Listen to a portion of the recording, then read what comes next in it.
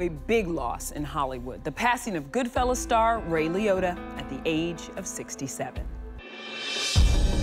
The shocking news: Liotta died in his sleep in the Dominican Republic while on location for his next project, the dark drama Dangerous Waters. ET has learned there is no foul play suspected in his death and no investigation pending. The last time Ray was spotted in public was just over 3 weeks ago, out to dinner with fiancée J.C. Natolo in California. As far back as I can remember, I always wanted to be a gangster.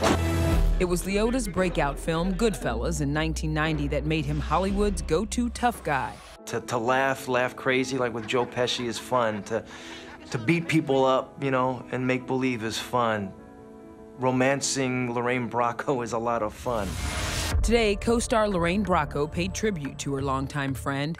They always ask what was the best part of making that movie. My response has always been the same: Ray Liotta.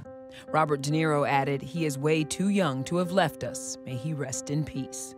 If you build it, he will come.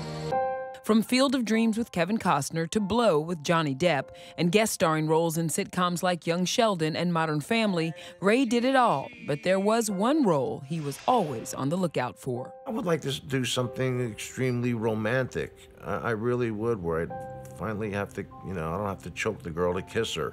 It wasn't romantic, but Ray did find on-screen chemistry with Jennifer Lopez in Shades of Blue. I feel like when we do our scenes together, something really great happens.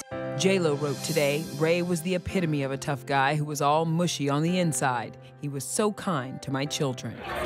Ray is survived by his only child, Carson, who never bought into her dad's tough guy persona. It's kind of hard to take him seriously. It's kind of funny. Like, I don't know, I just kind of laugh. At the end of the day, all you want is people to be entertained. That's it.